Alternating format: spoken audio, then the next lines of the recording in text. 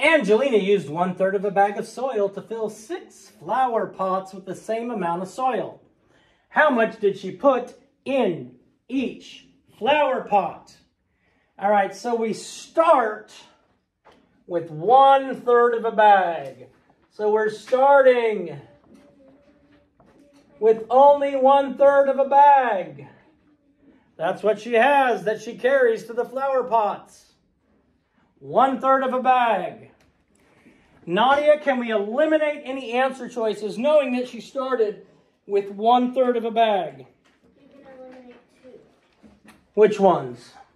2 bags. 2 bags.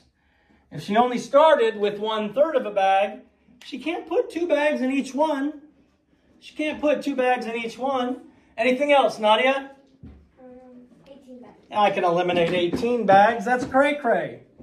That is cray-cray. I don't even have to do any math. See, I don't have to do any math, and I know those 2 are wrong.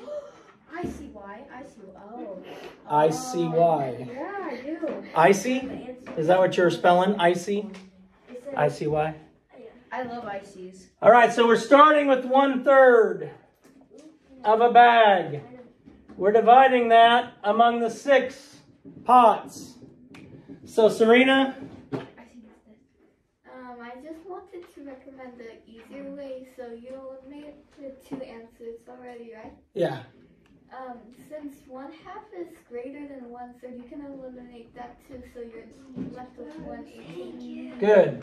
We could eliminate 1/2 because if we only start with 1/3, she couldn't put half a bag in each of the 6 pots. That's just cray-cray.